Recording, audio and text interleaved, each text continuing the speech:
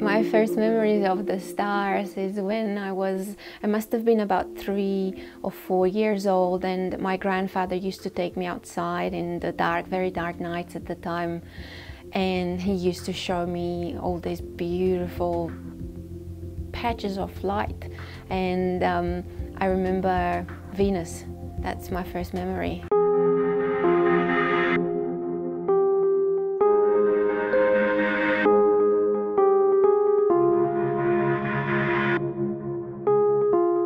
I'm Haritina Mogosanu, and I'm Education Coordinator for Kiwi Space Foundation. I've always loved the stars for some reason. I've always loved to go out and look at them for no reason. And one day, I was about 6 years old, my mum bought me this huge dictionary for learning properly Romanian language. She was very happy, you know, she gave it to me, and I've opened it.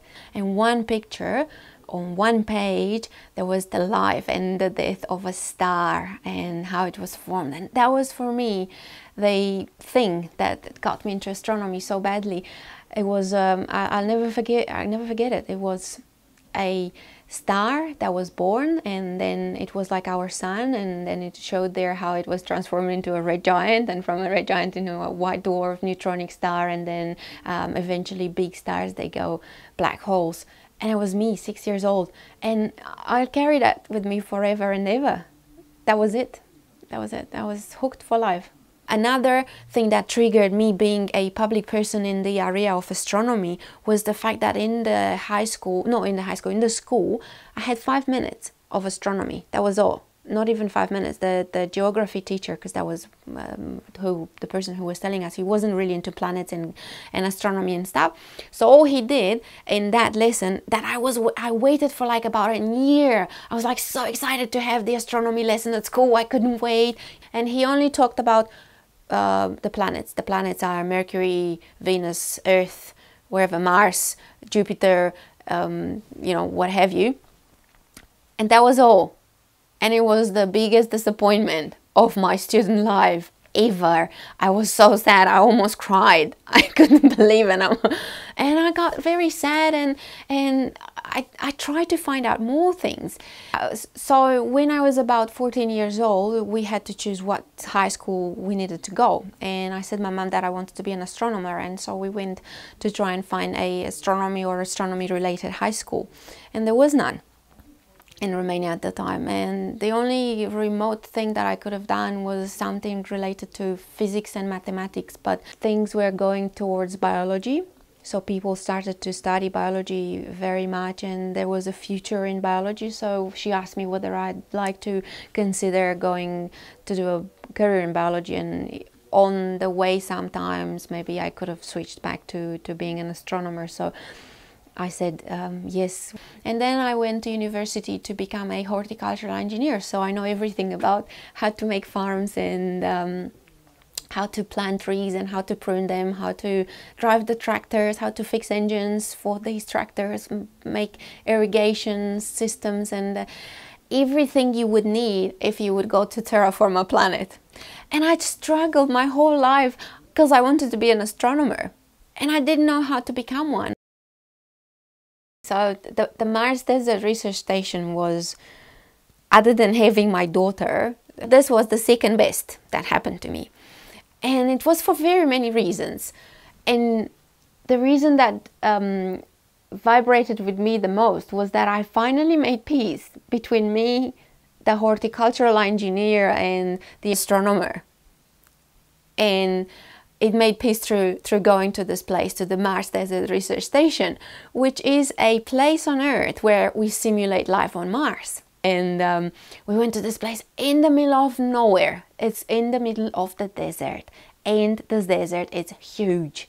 And all of a sudden you go into the reservation in Utah, and you know all those pictures from Utah with all those lunar landscape or Martian landscape, because the sand, the soil there is red, and it's just amazing. You go there and it's another world. It is another world. It's nothing that I have seen before in my life. Everything on this earth it just sends you back to the stars. It sends you back. And I didn't know for so much time. I had no idea how and why we're so fascinated with the stars. What is it that it just drives us to go there? You know, I go outside from work and the first thing I do is this. And I didn't realize until I was talking to a friend of mine recently, and she was telling me that, oh, well, me and my son, every time we go outside, we look at the stars. And I thought, hey, hold on, I do the same thing. I'm checking the stars. I want to see where they are, what's happening to them. I remember before I came here to New Zealand, I was about 30 years old, and I was going there. My mom was ringing. I was like, where are you? And I'm at the observatory, Mama. And I was 30 years old, and that's a lot of years old. And she's like, oh, make sure you don't stay too late. And I'm like, I'm watching the stars. It's like, my daughter doesn't go anywhere. She only goes to look at the stars. This is very worrying. When I came here, I started working for Carter Observatory. I went there to get I applied for an office job because that was the opening, and they said, we don't really want to take you for a office job, but we can offer you a planetarium presenter job. So I'm like, yes, because actually this is what I wanted, but they didn't have openings for that. But they said, oh no, you're too awesome because you know the Greek mythology. My job at Carter is a storyteller. I'm telling stories about the stars, and I'm working as a planetarian and a telescope operator. Carter Observatory is important because it's a magical place. It's a place where you learn. It's a place where you come to find out things about the universe, and you go back home inspired. I had so many times friends of mine that were dragged here to have a look at Carter, and after they saw the place and they had a look around, they were telling me, how can I be upset, or how can I deal with my everyday things in life when I'm thinking that I'm just a speck of grain of dust in the whole universe, and everything else just goes into, it just puts things into such a perspective that your problems from every day are changing, and they don't matter anymore. I used to tell people, I ask them how old they are, especially kids, and they tell me, oh, I'm 8 years old, I'm 9 years old, and I'm going back to them, and I tell them, I said, no, you're 4.5 billion years old. And they're like, no way, there is no way. And I say, yes way, you are that old. All your chemical elements that your body is made of, and the books around here, and the walls and the chairs and everything else was made 4.5 billion years ago in the heart of a star, of course, other than the oxygen, the hydrogen and the helium. So they can't believe it. They're absolutely amazed with this. And so many people came here to Carter and they left transformed. They did. Carter is my favorite place on earth. It's a place that I met in 2005 and instantly fell in love with, and it's got everything. It's got history, it's got science in it. It's a place that awaits to be discovered by people, and all I can say about Carter is come here and have a look and discover what's inside. Astronomy is a huge subject. It doesn't take just one person or one generation to accomplish the research. It is not something that you can relate to just one person or a very short period of time. Astronomy is huge, it's big, and I hope people will continue doing astronomy in the future. And my granddad took me out when I was a child, and I absolutely loved him. He's my hero, he's my childhood hero, and I really hope my daughter will like the stars. I'm telling her stories, bedtime stories related to the stars, and she knows about floating in space. We watch a lot of movies. Just because I like it, I buy her toys with stars.